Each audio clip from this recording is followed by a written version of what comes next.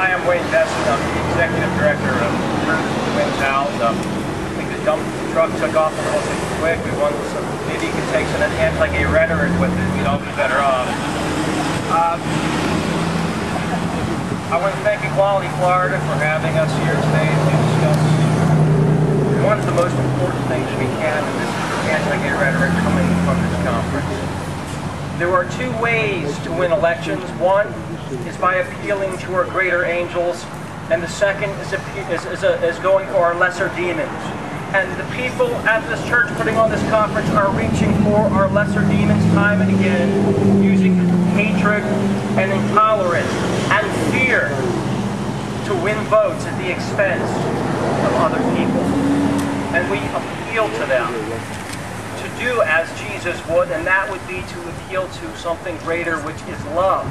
Now they're going to pretend this is about love. And how are they doing this? By bringing in so-called ex-gay ministers who pretend they can pray away the gay. Now this is not love.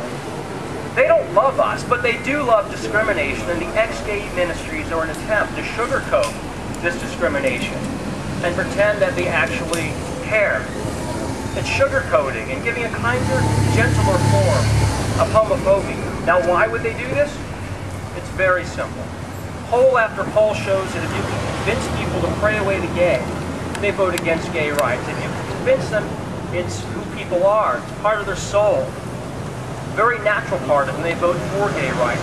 So this is an elaborate effort to trick and fool Floridians and Americans into believing in ex-gay ministry so they vote against gay rights. It's really that simple, and it's no mistake that this is happening with this red meat conservatism in an election year, and also one they're trying to drum up votes against same-sex marriage.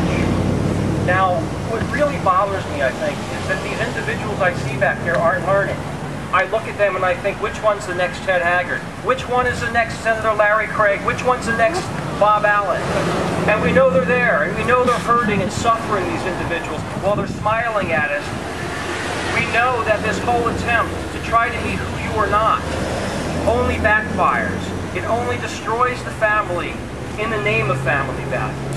You know what? I think we should focus on the family as well, but how about healthy families? Trying to force people into these marriages does not create strong families. It creates divorces in the long run.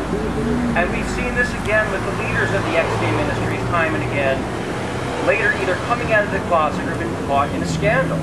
And this is why every respected medical and mental health organization in America says that attempts to change sexual orientation are dangerous.